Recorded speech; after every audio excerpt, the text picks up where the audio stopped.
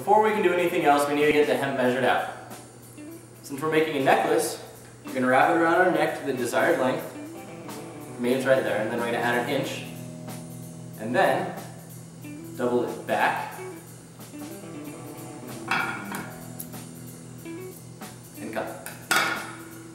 After that, you're going to unfold the string. And then get a length of hemp from the source that is 3 times the length of the unfolded string.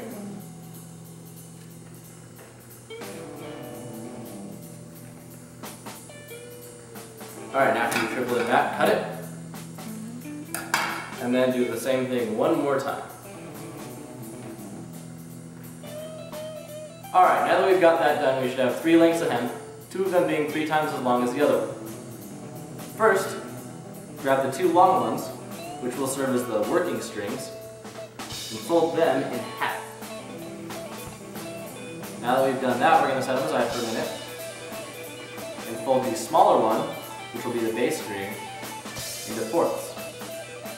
We fold it in half once, we have the length that we originally measured around our neck, and then we fold it in half again, and we actually have half the length.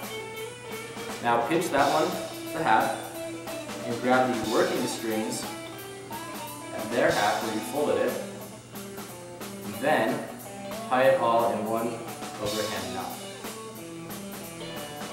And with that, we're ready to move on to the next section, the 2 basic stitches.